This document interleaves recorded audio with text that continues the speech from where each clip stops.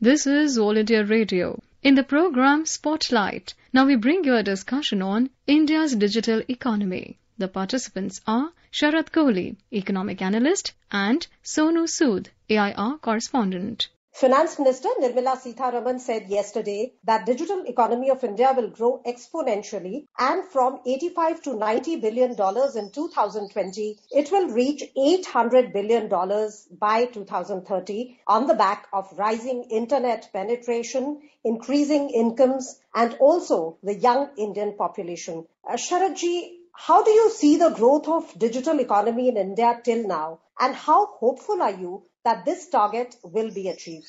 We look at the sectors of growth as far as an economy is concerned, and let's focus on India only. To my mind, this has been one of the fastest growing sectors in the country ever. We have never seen an exponential growth of a sector. We have never seen this kind of speed of spread of a sector. We have never seen the numbers shoot up like this of any sectors. For me, this has been a revelation. Everybody is amazed at, because when government walked into this digital world and when the government started pushing forward this digital economy, I think even the best of the minds would not have imagined that this would probably spread like wildfire. And I remember, Sonu, reading a book long ago. The book was called, the very first book this was written on digital economy. It was called, I remember, Promise and Peril in the Age of Networked Intelligence. It was authored by a gentleman called Don Tapscott. And this was authored way back in 1995. However, I read it much later. And I recollect the book, and, it did refer to about the revolution that this whole digital intelligence can cause. And we actually saw this happening. So some of the people who've got a vision, they can actually foresee the future to see how this can move forward. And if you see, when we study digital economy, Sonu, we look at the components, that what basically forms a digital economy. So if you look at the components, I think that will give our listeners a fair idea of where we are coming from and how is this digital economy leading to an exponential growth for that matter. If you look at the components, you have the government, of course, the very first, because that is the enabler. You would not move into the digital world until and unless there is something very concrete provided by the government. A platform is provided by the government. And then, of course, there is policy and regulation made in that favor. There is, of course, how can we forget the World Wide Web, the internet, which facilitates the whole thing. Then, of course, comes the electricity infrastructure, the telecom industry, the digital service providers, human capital, the knowledge workers. So these people, they combined, or shall I say, these sectors or these segments combined provide a platform for the digital economy. And I think I completely agree. In fact, I would go one step ahead. I am foreseeing it to be a multi-trillion. I mean, if India in 2030 is projected to be, let's say, between $5 and $10 trillion economy, I personally feel that at least 20% of this economy would substantially be contributing or would be coming from the digital world. The FN said India has over 6,300 fintechs, financial technology companies, of which 28% are into investment technology, 27% into payments, 16% into lending, and 9% into banking infrastructure, while over 20% are into other fields. So you feel that the use of digitization has practically penetrated every aspect of our life.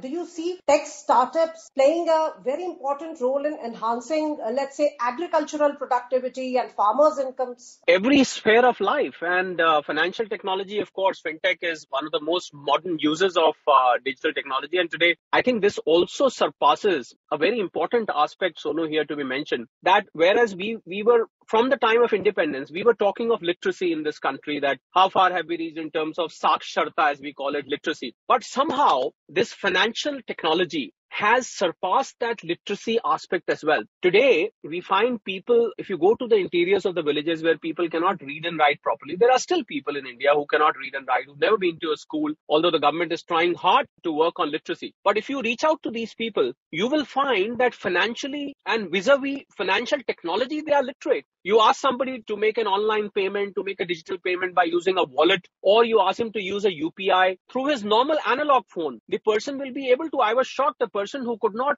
put his signatures properly made a payment through his analog phone. So I think that is the magic of financial technology. And as you rightly said, I think it has penetrated every aspect including our physical self. I mean, the human body, the whole world of medicine has changed. So you spoke of financial technology, we talk of banking. Look at the revolution it has brought to the banks. I mean, those days are not very far behind, Sonu, when there used to be queues at the outside the banks. People used to queue up to deposit money, to take out the money, to get a DD made, and so and so. Look at what has happened today. I mean, we see so many people who have rarely visited their bank branches. Let me talk of my personal self. I do not remember visiting a bank for the last 3 years, whereas I'm a very active user of the banking facilities, but I don't remember visiting the bank for the last 3 years. So I think this is all due to the magic of the digital world. And if we talk of the government's involvement in financial technology, look at the DBTs, the direct benefit transfers today. By simply pressing a button, Sonu, government can transfer. For example, we take Kisan Samman scheme. Today, if government wants to transfer to crores of farmers across the country, the Samman Nidhi installment of 2,000 rupees, which has now been sent so many times, all it needs to do is to just to press a button and the money reaches the bank accounts. Thanks to this jam, we call it as jam, Jan Dhan,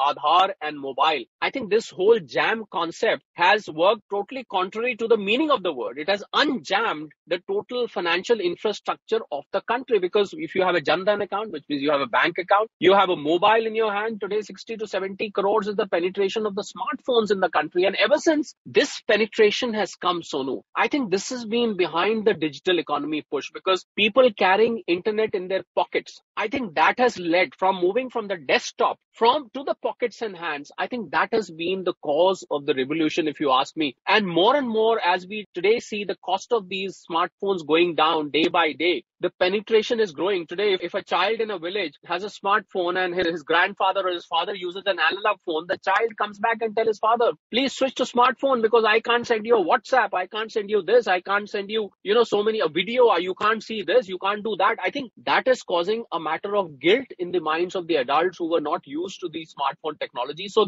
whether they like it or not, they switch. But once they switch, there is no coming back. In fact, they spread the word to 10 other people that, look, we were running away from this digital world for so long. We were under a fear that probably we will not be able to use it. But then when they start using, they find it's just so easy. And they pass on the word to 10 more people. I think that is what is making it spread like a wildfire. I think when we talk of banking, we talk of e-banking, we talk of net banking, we talk of online transfers, we talk of so many things which moves around financial technology. In fact, financial technology, to my mind, is just one of the spheres where digital economy plays the role of a fulcrum. But there are so many other aspects in life. I mean, as the discussion goes on, I can probably name a few more where it has brought about a revolution. In fact, a few weeks back, the PM had said that this decade is going to be tech aid. So, as you very rightly said, along with fintech, there is health tech, there is ed tech, there is agri tech. So, this sweep of technology into these various sectors of the economy, do you think that is going to help in faster development and increased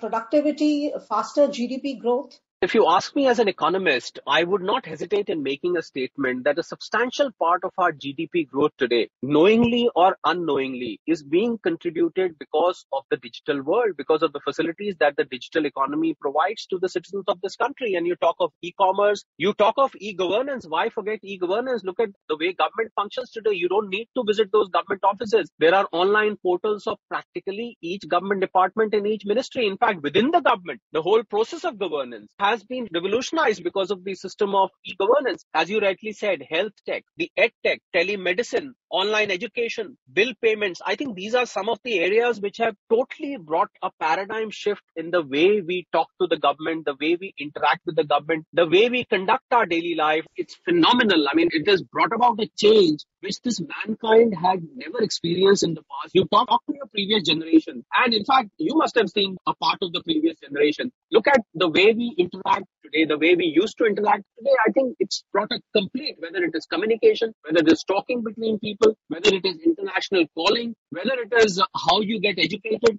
Can you imagine for these 2 years or 1.5 years, everything had stopped? Can you imagine the loss to the economy, the loss to education, the loss to the children thanks to the digital world that today children have been promoted in their classes, children have given online exams, children have had non-stop online classes, children have had online activities. Fine, I mean, we can never substitute the physical activity, that can never be replaced by digital economy or the digital processes, but then it kept things going. Imagine if this digital technology was not in our hands. What would have happened in 2 years? Children would have been lagging behind in 2 years, the whole economy. Some of these habits, some of these technology pieces that were brought in at the time of pandemic, Sonu, have become part of our life forever. It has brought an irreversible change in many things today that we do. And I think so the merits are just about unimaginable if we go on to list out the merits. Absolutely. In fact, you are so right that education, work from home has become the watchword in the corporate world also. And medicine, these three are probably the topmost areas which have benefited from this digital revolution. In fact, from digital rupee to digital university, Budget 2022 was all about digitization. Even in the field of agriculture, they spoke about drones. Can you tell us more about this vision of digitizing different sectors of the economy from the bottom to top, and how does it help in good governance and faster development?